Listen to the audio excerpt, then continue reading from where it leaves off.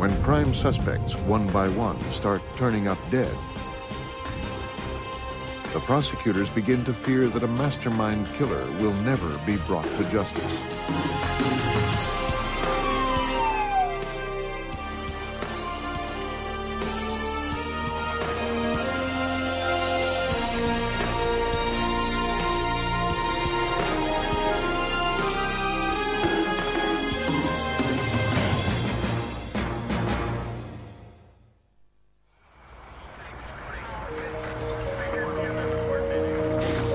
On December 9, 1988, a Hollywood cameraman was found murdered in his Southern California home.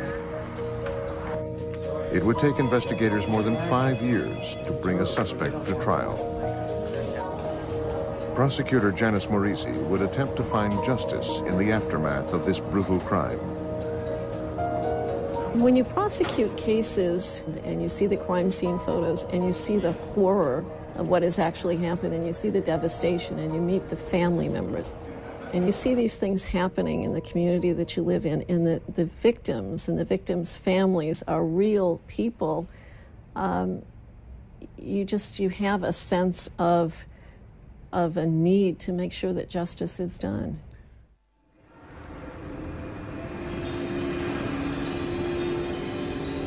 In this episode, some of the names of family members and witnesses have been changed to protect their identities. A few weeks before Christmas 1988, in the secluded neighborhood of Sepulveda, a few miles north of Hollywood, Los Angeles police investigate a homicide.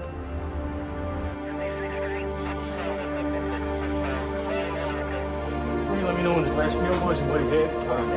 A man named Robert Samuels was found shot to death in his home. The victim's wife, Mary Ellen Samuels, told investigators that she and her daughter Melissa had stopped by her husband's house to drop off their dog. They discovered Robert lying dead on the floor.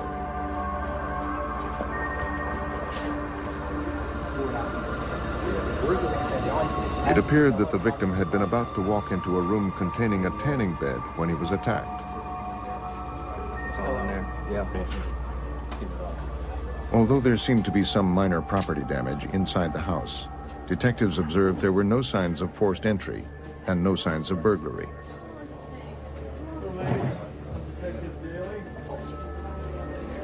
Mary Ellen Samuel's best friend, Anne Marie Hambley, arrived at Robert's home to console her grieving friend. She too was interviewed, but could give investigators no information about the crime. Detective George Daly was assigned to head the murder investigation. One of his first tasks would be to eliminate the family members as suspects. In most cases of murder, I would say 85% or more of the time, the murderer or conspirators are someone who the victim knows. Mary Ellen's daughter, Melissa, was given a gunshot residue test.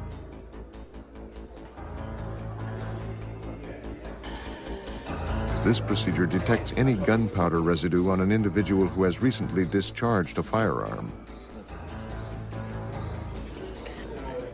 Mary Ellen Samuels also agreed to be tested.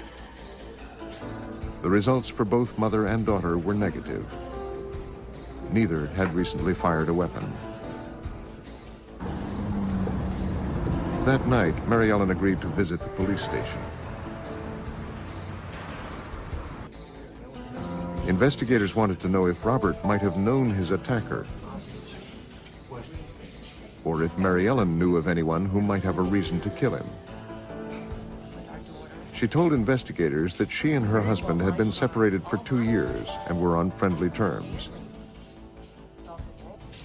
She mentioned several people who might have held grudges against her husband, but her theories provided no substantial leads.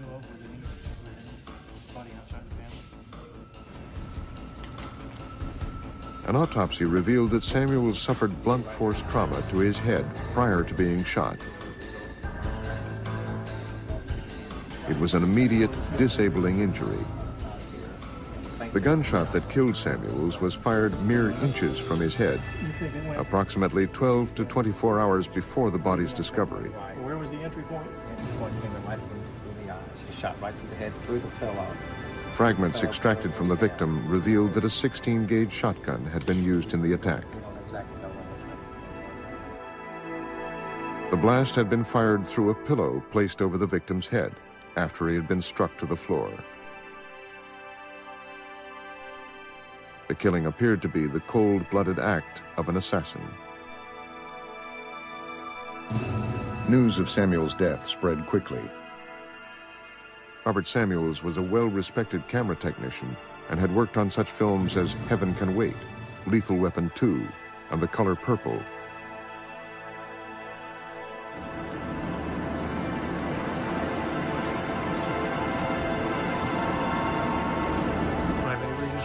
Detective Daly had little to go on. There were no fingerprints, no fiber or hair evidence at the scene, and no eyewitnesses.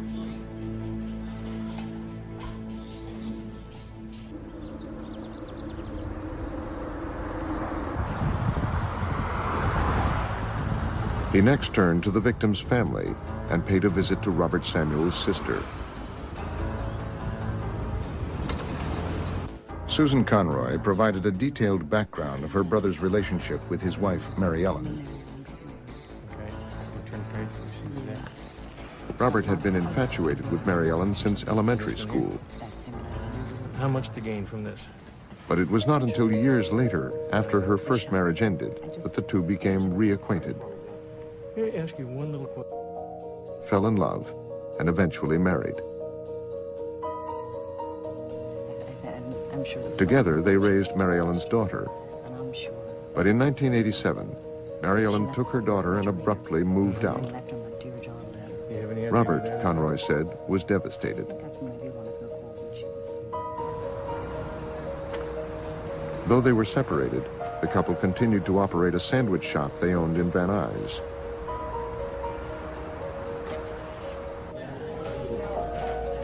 Now, with Robert's death, Miss Samuel? Mary Ellen was the sole owner. Several days after the shooting, Detective Daly visited Mary Ellen at the sandwich shop. Just take me a few minutes. The detective requested a list of her employees for routine interviews in the investigation. Mary Ellen promised to provide the list. She also agreed to visit the police station to take a polygraph test.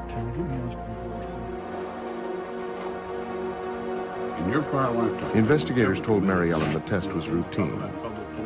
No. It was necessary to exclude her as a possible suspect. She was asked if she participated in the shooting of her husband. She said she did not. She was asked if she knew who killed her husband. And again, she said no. The polygraph administrator determined that Mary Ellen Samuels had answered the questions truthfully.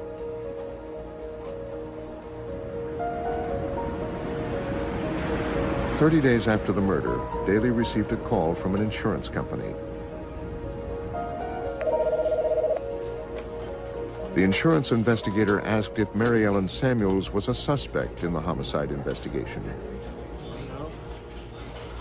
As Robert Samuels' widow, she was listed as the beneficiary of policies totaling more than $500,000. Daly learned that Robert Samuels' insurance policies would pay off the mortgages on the sandwich shop and his Sepulveda home, and that Mary Ellen would inherit both properties.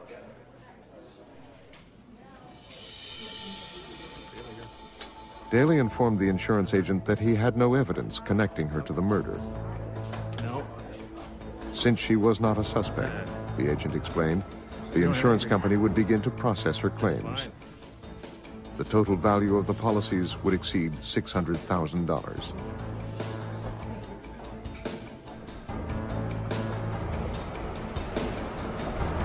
Several months passed without a single lead, and the investigation was officially classified as a cold case.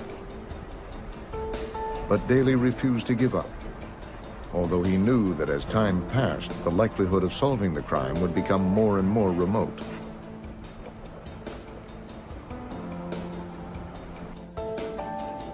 He received his first break in the investigation when a friend of Mary Ellen's, Jane Stevens, came forward with new information. Jane had met Mary Ellen at a bar several months before the murder.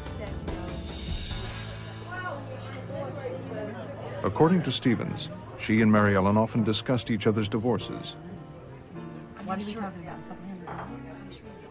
At one point, Mary Ellen told her that she wanted Robert out of her life permanently, and she needed to borrow $10,000 to pay for a hitman. Jane had dismissed the comment, convinced that her friend's plan had been inspired by alcohol.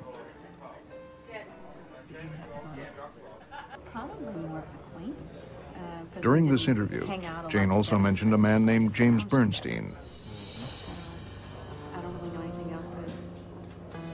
She said Bernstein worked at Mary Ellen's sandwich shop and was employed there when the murder took place. Daly noticed that Bernstein's name was not on the employee list that Mary Ellen had given to him. According to Jane, Bernstein was a boyfriend of Mary Ellen's daughter, Melissa.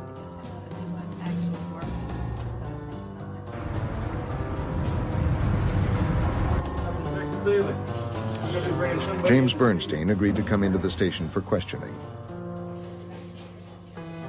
In the interview, he denied any knowledge of the murder of Robert Samuels. But Daly was certain Bernstein knew more.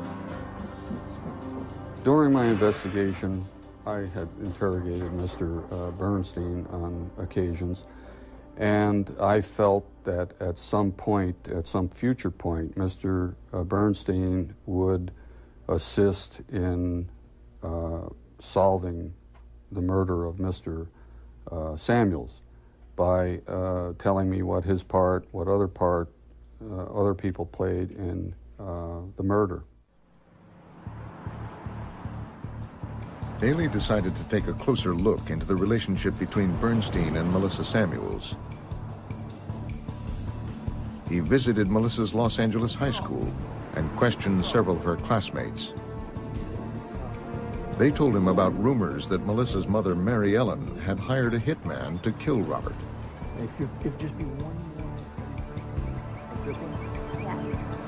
Detective George Daly's case was finally gaining momentum.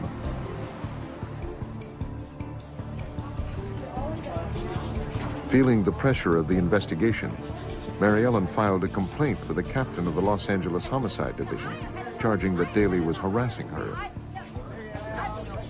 The charges were never substantiated, and Daly's investigation continued undeterred.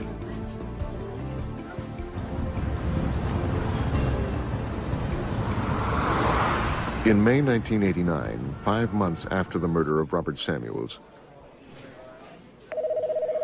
Detective Daly received a call from a man identifying himself only as a friend of Melissa's. He claimed that Mary Ellen had asked him to kill her husband, but that he had turned down the request.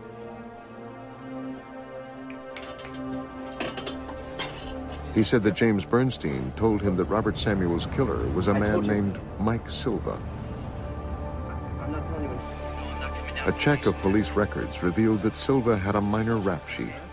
He lived just outside Los Angeles. After months of frustrating work, Daly had several important witnesses who claimed that Mary Ellen Samuels had planned her husband's death. But he would still need evidence to corroborate the stories. Stories that were based on hearsay, one witness who was anonymous, and a killer who, for now, was untouchable.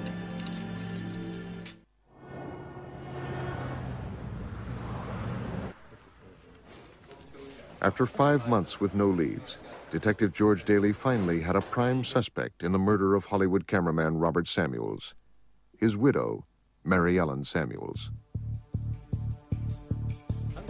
Information from friends, associates, and an anonymous caller indicated that Mary Ellen, with the help of an employee named James Bernstein, hired a man named Mike Silva to kill her husband. But an anonymous tip would not be enough to arrest Silva. Daly would need more evidence, In order to find proof of a conspiracy, he obtained a multi-location search warrant for Mary Ellen Samuels' condominium, Mike Silva's residence, and James Bernstein's apartment. At Mary Ellen's condominium, police discovered evidence that since her husband's death, Mary Ellen had sold the sandwich shop. They found receipts and bank records showing she had made a $50,000 cash payment on a new Porsche and had spent large amounts of money on expensive lingerie, designer clothes, catered parties, and rented limousines. She had also made an offer to purchase a condominium in Cancun, Mexico. Bank records indicated the spending spree was funded by Robert's life insurance policy and the sale of the sandwich shop.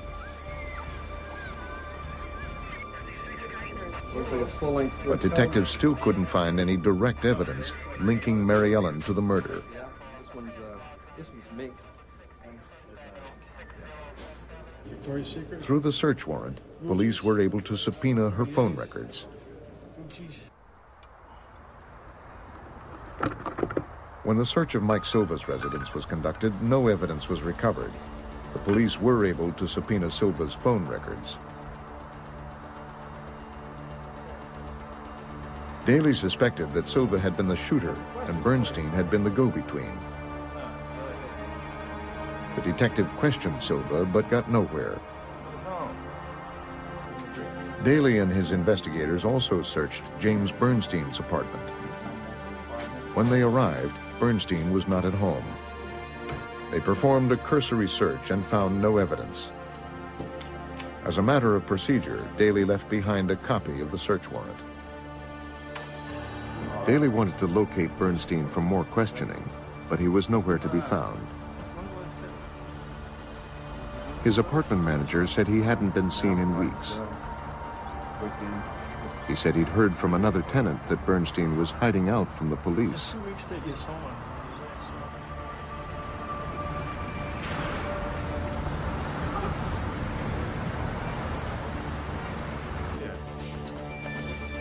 Daly spent hours reviewing phone records from Mary Ellen's home and the sandwich shop, as well as those of Mike Silva. He noticed that Mary Ellen and Silva had both called Bernstein on numerous occasions. To complete the conspiracy theory, Bernstein's phone records would need to reflect return calls, which they did not. Daly still did not have all the pieces he would need to make his case. Then on July 27, 1989, 7 months after the murder of Robert Samuels, Daly received a phone call from James Bernstein's apartment. Thank you for that information. The caller identified himself as Ventura County Sergeant Robert McFarland. He told Daly he was at Bernstein's apartment investigating a homicide. Detective Daly rushed to the apartment and learned from McFarland that James Bernstein had been found dead in Ventura County, 100 miles north of Los Angeles. When McFarland discovered a copy of the previous search warrant posted by Detective Daly, he immediately called him. McFarland told Daly that a few weeks earlier, Ventura County Police received a report. A couple of hikers had found a mummified body in Lakewood Canyon.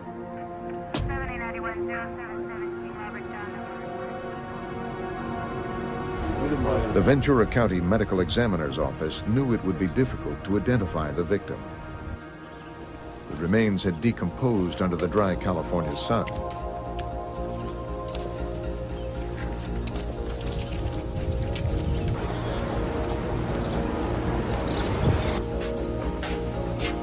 But their autopsy report did confirm that their John Doe had been brutally strangled.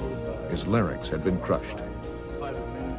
The Ventura County Medical Examiner would try to obtain a fingerprint from the mummified hand.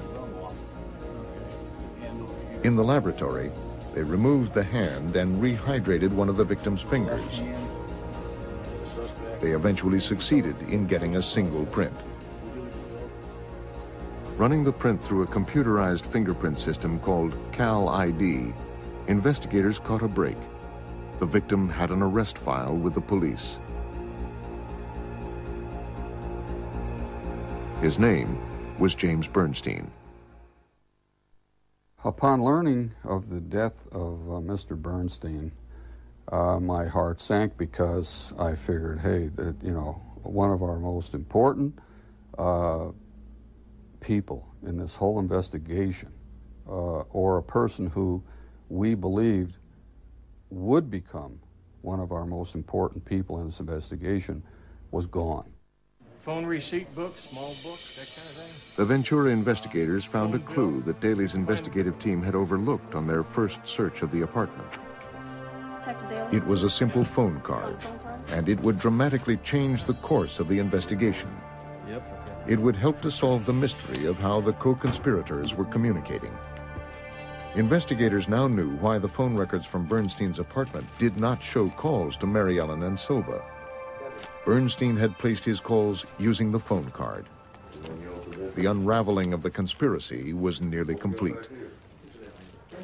We discovered that a half hour before Mrs. Samuels told the police she found her husband on the floor of his Bahama Street home, that there had been a conversation between someone at James Bernstein's home, someone at Mike Silva's home, and someone at the Subway sandwich shop. Bernstein's calling card records also showed that during the last days of his life, he had made calls from the home of Anne Marie Hambley, Mary Ellen's best friend.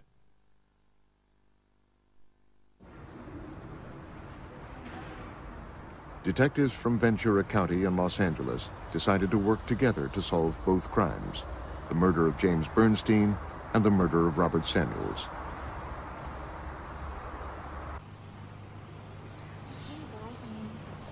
They converged on Anne Marie Hambley's property. There, stored in a back shed, detectives found a bag of Bernstein's clothes.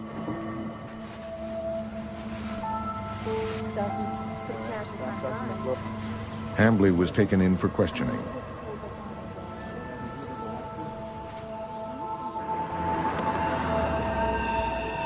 Miss Hambley. It became clear that she was one of the last people to see James Bernstein alive. In order to break open the conspiracy, they offered Hambley immunity from prosecution. Sergeant Robert McFarland helped lead the Ventura County investigation of the Bernstein homicide.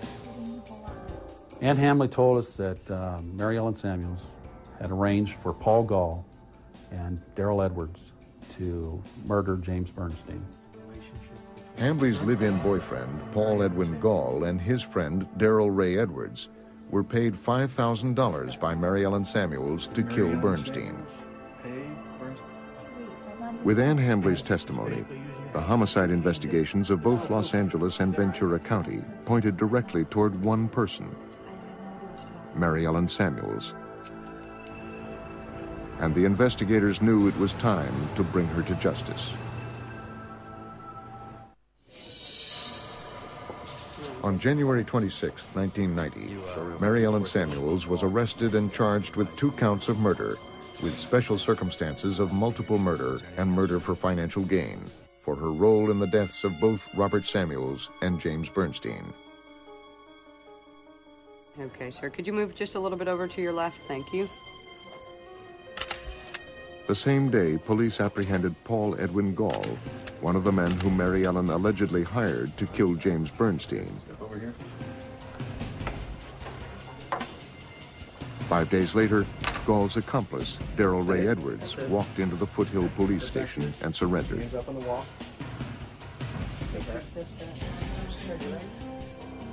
Investigators looked again to question Mike Silva, the man they believed James Bernstein had hired to kill Mary Ellen Samuels' husband. They would never get that opportunity. Mike Silva was dead. He had shot his girlfriend and then turned the gun on himself. I don't know. The last time I saw my dad with my mom was Wednesday, and I don't know when the last time he spoke was. Police re-interviewed Mary Ellen's daughter, Melissa. But she provided no new information, And with no direct evidence implicating her in the two murders, the authorities chose not to file any charges against her. She went to call 911. Mary Ellen was ordered to be held without bail by the San Fernando Municipal Court. Turn around, I'll take remove the handcuffs. Okay.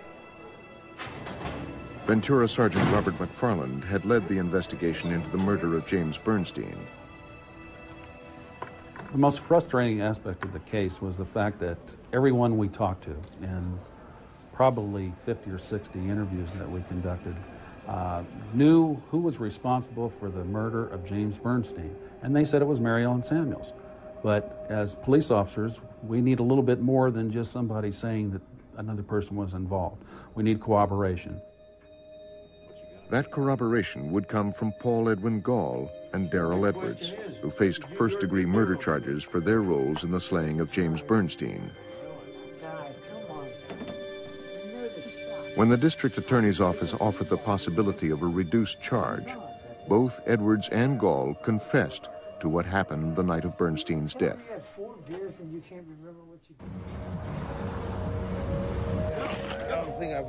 Gall and Edwards had convinced Bernstein to take a short road trip on the pretext of stealing some drugs.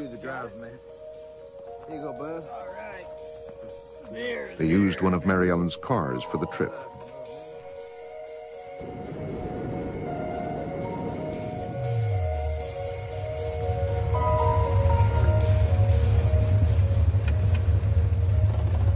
The hitmen admitted the job was messy and botched.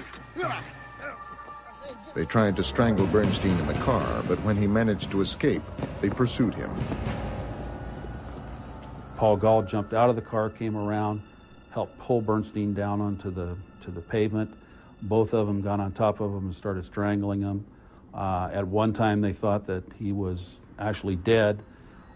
They got up both exhausted, and then Bernstein started to get up. They got on him again, and it finally killed him by strangling him.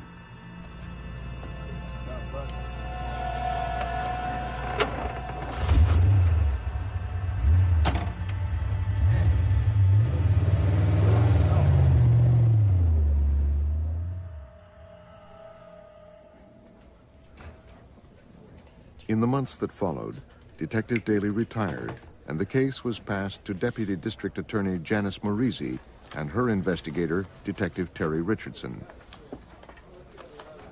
Morisi knew that it would be difficult to convince the jury that Mary Ellen could have masterminded the two murders.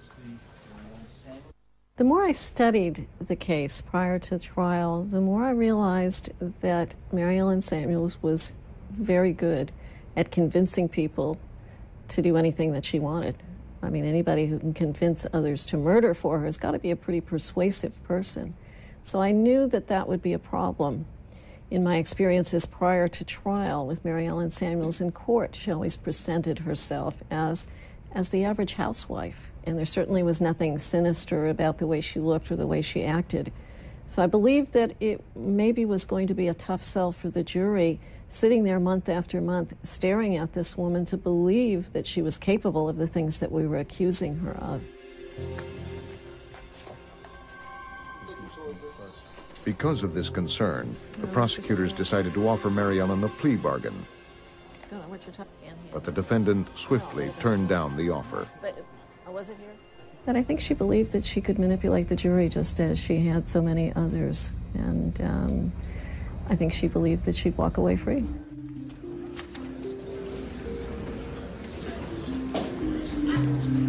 Prosecutors had no hard evidence in the case. There was no murder weapon or trace evidence. Robert Samuels' assassin and the man who hired him were dead. And with only a handful of circumstantial witnesses and the testimony of two confessed killers, Janice Morisi would have to work hard to show the jury how and why Mary Ellen had orchestrated these two murders. In March of 1994, Mary Ellen Samuels was brought to trial for the murders of her estranged husband, Robert Samuels, and suspected co-conspirator, James Bernstein. Mary Ellen Samuels was dubbed the Green Widow by the media when it was discovered that within a year of her husband's murder, she had spent more than $500,000 in insurance and inheritance money.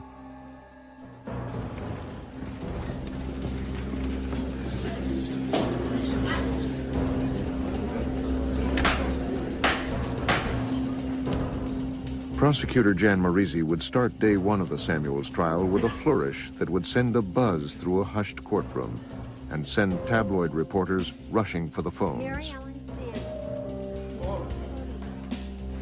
While on a trip to Cancun, a boyfriend of Mary Ellen's had taken a photograph of her lying naked on a bed, covered with $100 bills. Only. Within days of the murder of her husband, Marizzi told the jury, Mary Ellen was out spending money, living the life of a queen. I had that photograph blown up, and I showed that to the jury, and I told them why I was showing it to them. I told the jury that looking at her, she looks like the perfect, demure housewife lady who wasn't capable of such horrible crimes. And yet, this is a picture, a little bit of a picture into the glimpse of the soul of the real person, Mary Ellen Samuels. Defense attorney Philip Namath, in his opening remarks, painted a different picture of the defendant. You've heard her and what she's had to say. She was a woman to be pitied, Ladies and framed by friends who owed her money, and hounded by a scorned detective who kept photographs he had found of her wearing lingerie. And the deal is as follows. Namath focused his attack on the foundation of the prosecution's case. He argued that the prosecution's witnesses had no credibility. He reminded the jury that most of them received immunity in exchange for their testimony. The deal, he explained, had motivated the witnesses to implicate Mary Ellen in the murder of her husband. A husband who had abused her and her daughter for years. Marizzi's first order of business would be to refute the defense's allegations of abuse by Robert Samuels by bringing Detective George Daly to the stand. During the investigation, he had questioned Mary Ellen about her relationship to Robert. Yes, she said that she loved Robert Samuels and that they had a good relationship. Daly also testified about Mary Ellen's response to questions about abuse. I don't recall her specific statement, but I do recall her saying something to the effect that there was no abuse, no smacking around. I have further questions. One of Marizzi's next witnesses was Michael Taylor, a former sandwich shop employee and one of Melissa's high school friends. His testimony helped to reveal that Mary Ellen's murder plans were widely known among Melissa's peers. Please state and spell your name. Taylor testified to a conversation he had had with Mary Ellen's daughter Melissa prior to her stepfather's murder. She turned around and said, well, you can't tell anybody this. So I said, okay, fine, whatever. And she said, my mom has somebody to kill my dad. Can you give me a gun? We need a weapon. Can you get me a gun? And I was just like, I couldn't believe that. I told her that, you know, I couldn't.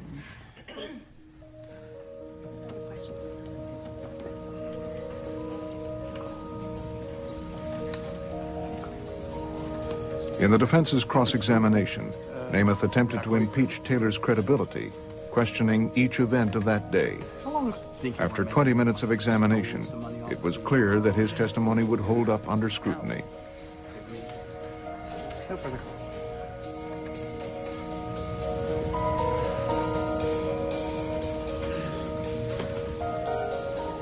Marizzi called Mary Ellen's friend Jane Stevens to the stand. According to Stevens' testimony, Mary Ellen told her she had convinced someone to help her kill her husband. She said she met him at Denny's and she was going to give him the money and he was going to be the hitman. Did she tell you how much money? She said $10,000. Marizzi then probed into the details of the transaction. Did she tell you anything about the payment? Something in regards to it would look like advertising for the restaurant. No further questions at this time.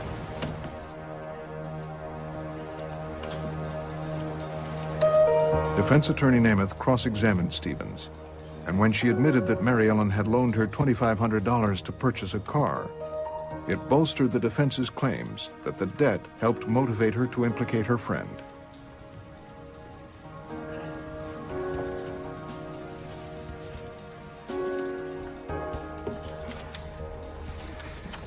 During the course of the James Bernstein murder investigation, Ventura County sheriffs interviewed Mark Johnson and learned that he had been the anonymous caller who provided the first link between James Bernstein and Mike Silva, implicating them both in Robert Samuel's death. The prosecution put Johnson on the stand. Johnson testified that one night he and his girlfriend had been riding in Bernstein's car. When Bernstein's pager went off, Johnson read off the number, and Bernstein used his car phone to arrange a meeting. We were going to be meeting someone. Arriving at a gas station, Bernstein instructed Johnson and his girlfriend to stay out of sight. And did you...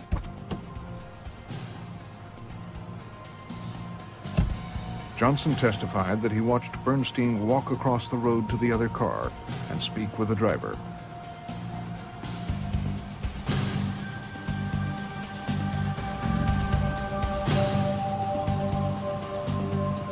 When Bernstein returned, Johnson inquired about the man's identity.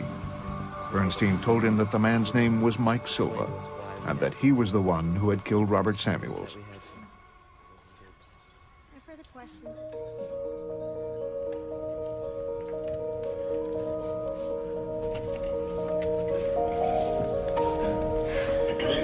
The prosecution next called homicide detective John Beerer to the stand. On the night Mary Ellen discovered her husband's body, Beerer testified, her behavior was somewhat unusual. Did you tell the court and the jury about that incident? Beerer explained that he was surprised at Mary Ellen's demeanor at the crime scene. In his opinion, she should have been more emotional than she was. She did not seem at all upset. During that evening, did you have a... Orisi next focused on a single incident that would help to illustrate Mary Ellen's apparent lack of grief. Beerer testified that while he was conducting a search of the house for evidence, just moments after the body of the victim had been removed, Mary Ellen had moved close to him. She touched my head and told me that she likes bald guys. Did you find this behavior unusual? Very unusual. I've never had that happen to me in my entire life, on or off duty. Never. Beerer was able to provide a first-hand account of how Mary Ellen seemed unaffected by the death of her husband. Because he was an officer of the law, there was little doubt as to the credibility of his testimony. However, one of the prosecution's next witnesses would be the most vulnerable to attack. Many of the witnesses in the trial were testifying under grants of immunity, and that makes them somewhat suspect, as it should, to members of the jury. Unfortunately, when you prosecute cases like this, you don't often have credible witnesses who are a part of such a long, ongoing conspiracy. Anne-Marie Hambley, like many of Mary Ellen's friends, would turn on her in exchange for immunity from prosecution. She would testify that although she helped Mary Ellen arrange James Bernstein's murder, she attempted to distance herself from the killing by demanding that Mary Ellen provide the car. What did you tell the defendant? I told her that Paul wanted to get the job done. Then he wanted to use my car. I did not want him to use my car. And, she wanted to get Jim killed. She had to have her car used. And did she agree to let you use her car? Yes. Yes. No further questions. Anne Hamley was actually given immunity for her testimony with regard to the James Bernstein murder because she clearly knew about the murder ahead of time, helped to facilitate it, helped to cover up afterwards. She was present when the two hitmen left her house with James Bernstein to carry out their plan to kill him. She was present when they came back without him.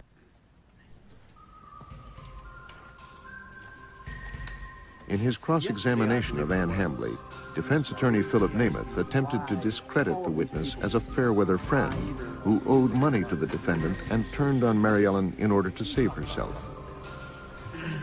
Thank you. After calling approximately 45 witnesses over a period of more than 3 weeks, the prosecution rested and the defense began to present its case. I do. Mary Ellen's daughter Melissa would waive her Fifth Amendment protection from self-incrimination and would take the witness stand in her mother's defense. Melissa, like her mother, would refute the testimony of former friends. Yesterday, I believe it was, Miss Marisi asked you why all of these people would lie either on you or your mother. Do you remember that? Yes, I do. Let me talk about a couple. Namath asked Melissa if she knew of a reason why Michael Taylor would have lied. Yes, I do. What is that? He stole money from the subway. Melissa denied asking her school friends for a gun. She also denied telling classmates that she had attempted to make her father's assassination look like a burglary gone bad. Then the defense launched the attack the prosecution had been expecting. Mary Ellen's daughter told the court that she had suffered physical and sexual abuse at the hands of her stepfather, Robert Samuels. Did there become a time when your father's abuse became something different than physical? Yes, there did. And can you tell me the first incident that happened and how old you were? I was 13. Melissa testified that her stepfather, Robert, had raped her 8 times between the ages of 13 and 18.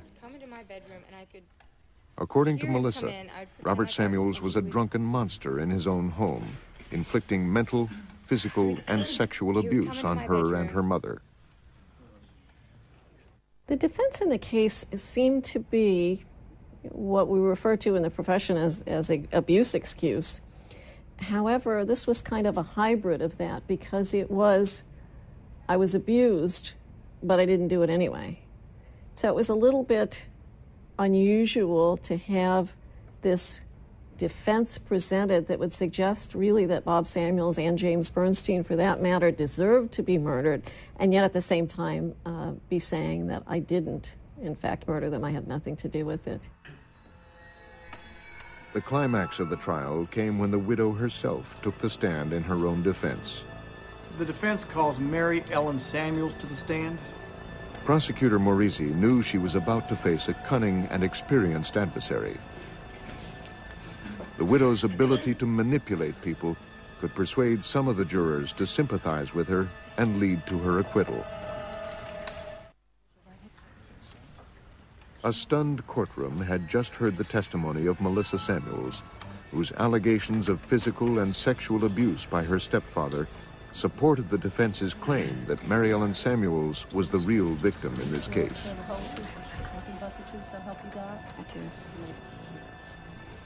On the stand, Mary Ellen Samuels described a horrific 6-year marriage in which she was beaten and raped by her husband.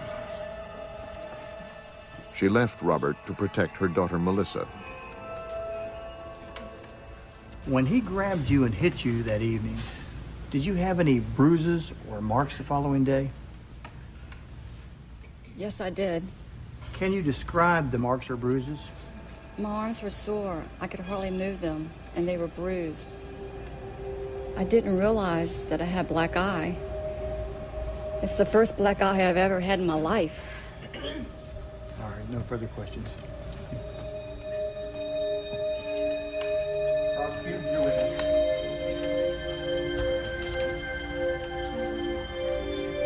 Prosecutor Jan Marizzi would turn Mary Ellen's own words against her with a letter she had written to her husband when she left him. Where in this entire letter do you confront him with his abuse against you? I didn't. Marizzi began to attack Mary Ellen, claiming that the reason she had not written about her allegations of Robert's abuse was because she had invented them. I didn't. That's not true. I didn't want to air out any dirty laundry on paper.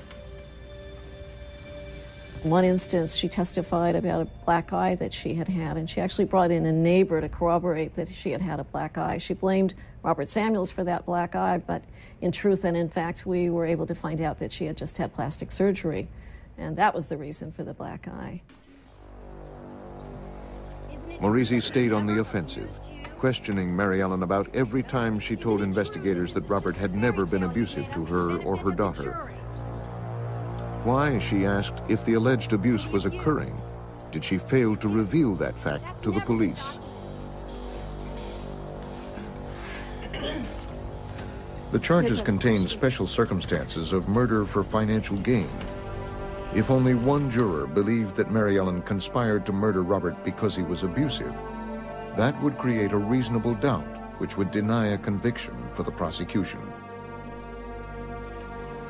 In the defense's closing argument, Namath submitted to the jury that the defense had proven that there had been both physical and sexual abuse. He also asserted that the prosecution's case should be based on physical proof, cold, hard facts, and the prosecution had none. In her closing, Marizzi told the jury that Mary Ellen had fabricated the stories of abuse in order to gain their sympathy. She explained that the prosecution had submitted enough evidence to show that Mary Ellen had conspired to commit 2 murders and that she should be held accountable for them. This case does come down to credibility. And it is a matter of you deciding who you believe.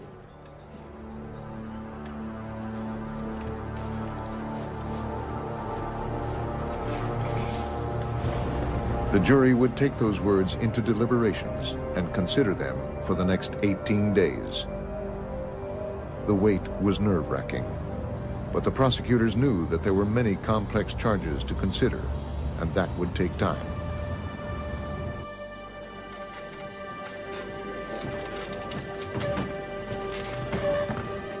Finally, the jury returned, declaring Mary Ellen Samuels guilty on 2 counts each of murder in the first degree, conspiracy, and solicitation.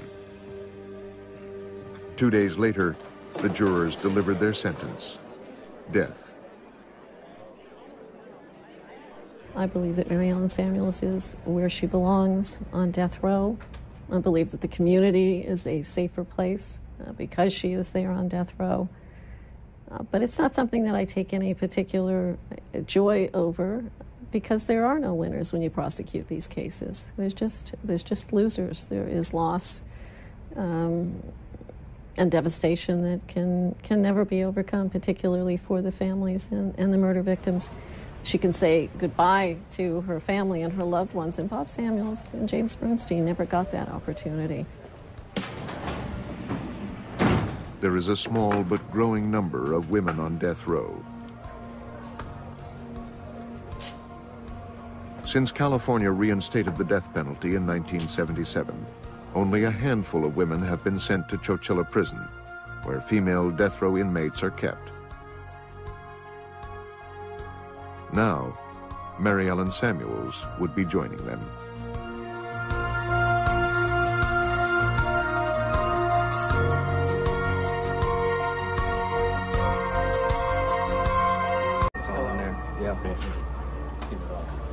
Although there seemed to be some minor property damage inside the house, detectives observed there were no signs of forced entry and no signs of burglary.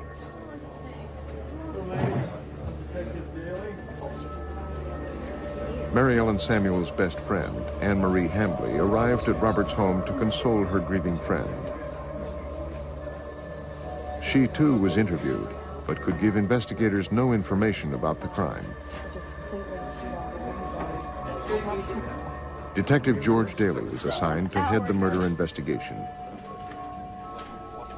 One of his first tasks would be to eliminate the family members as suspects. In most cases of murder, I would say 85% or more of the time, the murderer or conspirators are someone who the victim knows.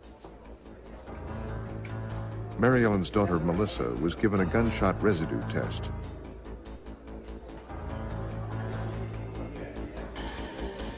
This procedure detects any gunpowder residue on an individual who has recently discharged a firearm.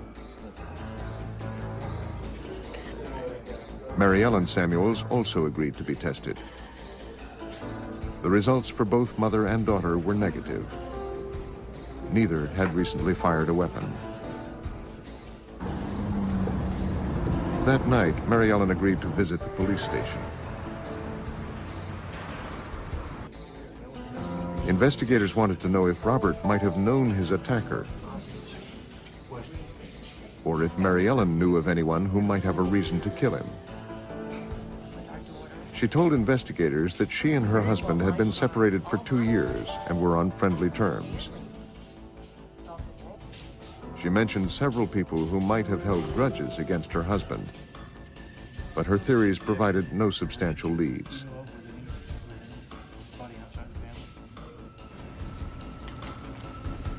An autopsy revealed that Samuels suffered blunt force trauma to his head prior to being shot.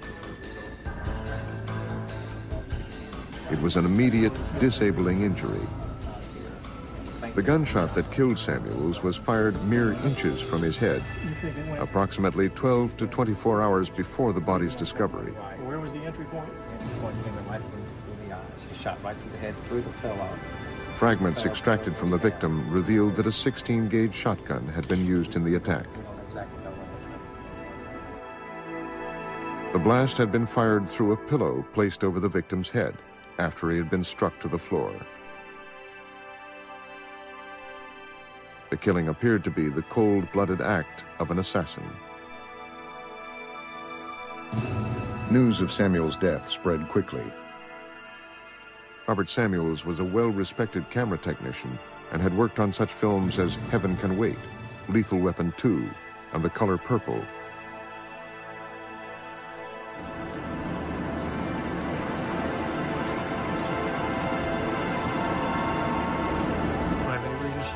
Detective Daly had little to go on. There were no fingerprints, no fiber or hair evidence at the scene, and no eyewitnesses.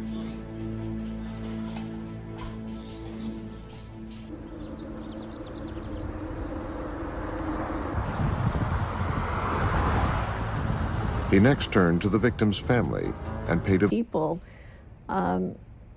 you have a sense of a need to make sure that justice is done.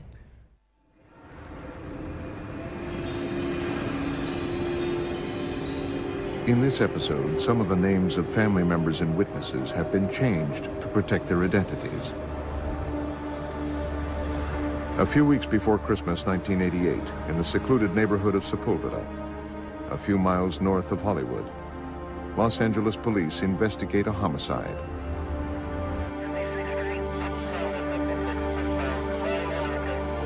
Let me know when his last meal was and what he had. A man named Robert Samuels was found shot to death in his home. The victim's wife, Mary Ellen Samuels, told investigators that she and her daughter Melissa had stopped by her husband's house to drop off their dog. They discovered Robert lying dead on the floor.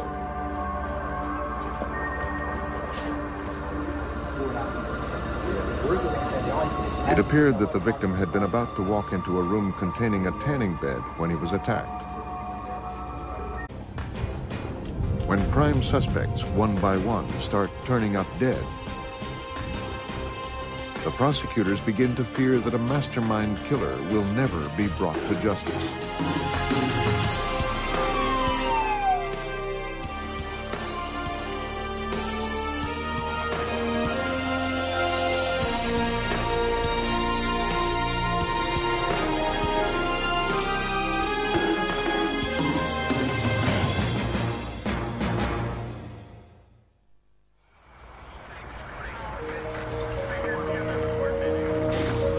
December 9th, 1988, a Hollywood cameraman was found murdered in his Southern California home. It would take investigators more than 5 years to bring a suspect to trial. Prosecutor Janice Morisi would attempt to find justice in the aftermath of this brutal crime. When you prosecute cases and you see the crime scene photos and you see the horror of what has actually happened and you see the devastation and you meet the family members and you see these things happening in the community that you live in, and the victims and the victims' families are real people.